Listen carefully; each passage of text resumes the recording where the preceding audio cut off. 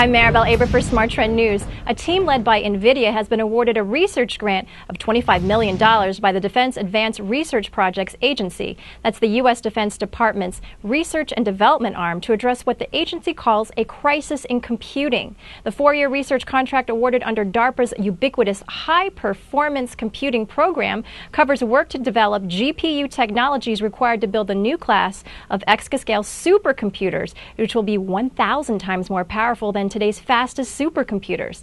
I'm Maribel Aber for Smart Trend News. For more news and market analysis, subscribe to our YouTube channel, Trade the Trend. Also visit our website, tradethetrend.com, for more headlines.